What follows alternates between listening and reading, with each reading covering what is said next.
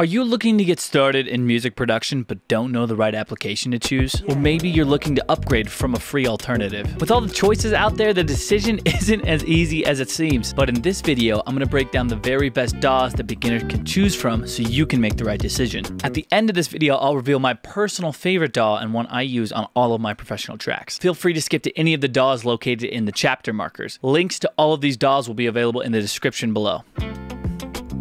Starting off the list, we have Ableton Live, also known as Ableton. Ableton Live is a powerful application that's designed for both live performances and music production. It offers powerful tools for mixing, mastering, and recording music, as well as beat matching and crossfading tools for DJs. Ableton Live is a great choice for electronic musicians and musicians that need to focus on live performances. It has an extremely intuitive workflow that makes recording ideas and getting ideas down super quick and easy. Hands down, Ableton has the best live performance and looping capabilities that I've seen. It has a wide variety of factory sounds, synths, plugins, and samples. And lastly, Ableton is really great for sampling. It has really good integration with some of the other products that it releases, like the Ableton Push.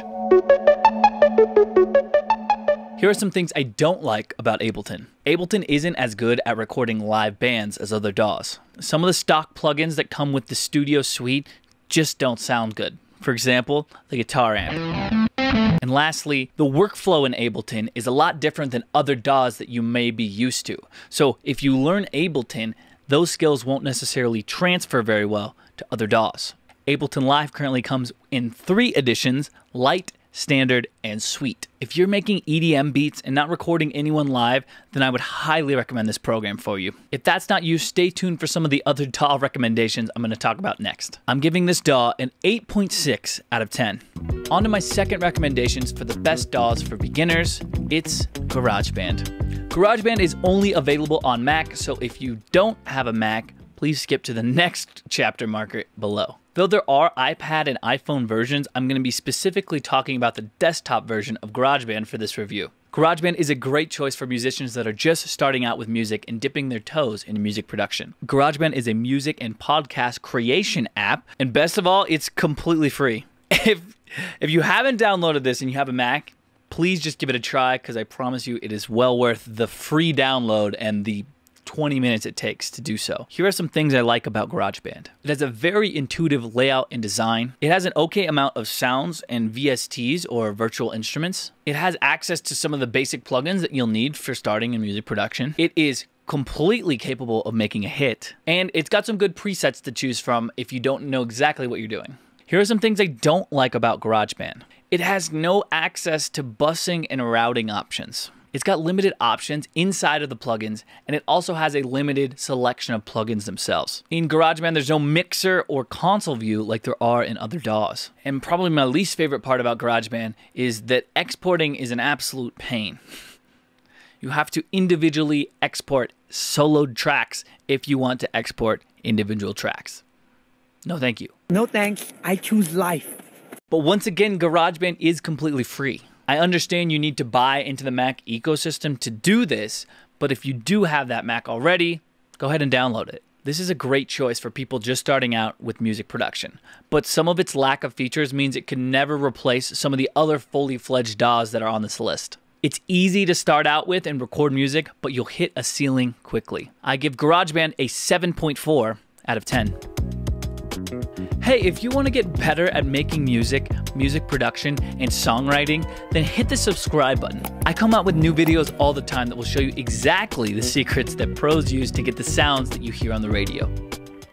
On to my third recommendation, FL Studio. The FL in FL Studio actually stands for Fruity Loops. But don't get this program confused with the cereal, because it is a powerful music making application. It's available for Mac and Windows. When I first started music production well over 10 years ago, FL Studio was like the misfit brother of GarageBand, rather than a standalone DAW that I wanted to use. Since then, FL Studio has continued to add and expand to their collection, which has made them a big player in the DAW game. Today, FL Studio has all the tools you need to make your songs sound great. It's perfect for beginning musicians, and it is especially popular for hip-hop producers.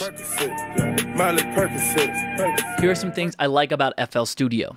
It's got a really good GUI and user interface that's easy to understand. It is intuitive for beginners to use. It comes with great presets and VSTs. FL Studio hosts a lifetime of free updates, so you'll never worry about paying for the next version. FL Studio has advanced routing capabilities. And probably my favorite part about FL Studio is it has a fantastic drum sequencer and MIDI note editor. If you're working a lot in MIDI or doing a lot of drum programming, this is my favorite application to do so. Here are some things I don't like. Buying the full version of FL Studio probably means you're gonna need to supplement a few of the plugins with paid versions. FL Studio is not a great option for recording live bands. Some of the samples are really not that great, like the drum samples.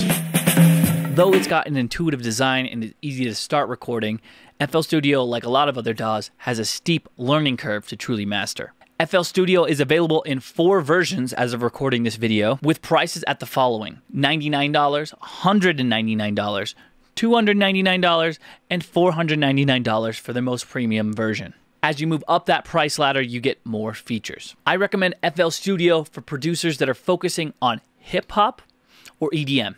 Any genre that requires a lot of MIDI programming and drum sequencing, this is a good program for you to learn. I give FL Studio an 8.4 out of 10. Make sure to stay tuned for the last one where I'll reveal my personal favorite DAW. On to number 4. The next best DAW option for beginners is called Reaper. Now this may be a DAW that you haven't heard of before, but Reaper is a fully fledged DAW where you can record and make the music you want without breaking the bank. Reaper is available on Mac, Windows, and even Linux. Yes, that's one for you Linux users out there. Reaper is an extremely fast and customizable DAW. It's a little bit less intuitive than some of the others I've mentioned, but what it lacks in usability, it makes up for in pure speed and customizability. If you want to, you can change how this DAW looks completely. It also takes up hardly any computer power, which saves more space for computer processing and RAM for your plugins. On top of all that, Reaper is extremely affordable. It comes with a free demo so you can try before you buy, but if you do decide to buy, you're gonna get a low price. Some things I like about Reaper. Reaper is really stable and doesn't crash as much as other DAWs do. Reaper comes with basic effects and plugins that you'll need to get started with music making. Reaper has got great customer support. There's even some stories of customer support representatives getting back to people at 3 a.m. in the middle of the night when they needed help on a project. It's a super fast and super light DAW. It doesn't use a lot of computer power. Probably my favorite part about Reaper is it's inexpensive. Some things I don't like about Reaper is that it needs help from other paid plugins. This isn't an all-encompassing solution, especially if you're going to be using guitar. The guitar amp simulator is just not there. Reaper doesn't have a super intuitive interface like some of the other DAWs. And lastly, it doesn't have that big of a sample or effect library as some of the other options on this list. In my opinion, Reaper is better than a lot of the light versions of the other DAWs on this list. The inexpensive price point makes it a no-brainer for people interested in music. Reaper has all the tools you need to make hit-sounding records. I rate Reaper an 8.0 out of 10. Finally, we made it to the last DAW in our list, and my personal favorite DAW, Logic Pro. Logic Pro is a DAW developed by Apple exclusively for Mac. It's a super powerful tool that comes with thousands of samples, plugins, and instruments. Logic Pro has an intuitive interface and great looking graphics. Logic makes recording instruments super easy to do. And if you want to get into more advanced concepts like audio routing, Logic offers tools to do so. If you're currently a Garageband user, I would highly recommend making the upgrade if you're thinking about it. Logic is used by producers in all genres making all types of music. Here are some of the things I like about Logic. It's got a great selection of sounds, samples, and virtual instruments. It's got an amazing GUI and visuals. It's really easy to navigate and use. It has multiple session views for different workflows. It's got great sounding stock plugins and synths. It's relatively inexpensive. It has everything you need to make a hit right in one package. It's my favorite DAW for recording live instruments. Here are some things I don't like about Logic, is it can be prone to crashing. And for bigger projects, the load times can be really slow. Logic, like the other DAWs, has a high learning curve for becoming a master at it. And the last thing I don't like about Logic is Logic uses a different type of audio plugin called AU rather than VST, which is what almost all of the other DAWs use. I recommend Logic Pro to anyone that wants to produce music that already knows how to play an instrument. You'll be able to get the sounds and recording set up on the system immediately with little to no help. That really can't be said about most of the other programs. You can buy Logic Pro for $199, which is a great price for all that you get with the program. However, I understand that you do need a Mac to use it, so there might be some more associated costs with that. This isn't a perfect DAW, but it is my favorite and the one I use most often. I rate Logic Pro a 9.1 out of 10. Those are my 5 best DAW recommendations for beginners. All of them might take a bit of time to get used to and to learn, but there are a plethora of resources available online, on YouTube, that you can use to help teach you. Also keep in mind that the DAW you use isn't super important. You can make hits with any of these DAWs. It's not the paintbrush that makes the master artist. It's not the DAW that makes the hit song. It's you.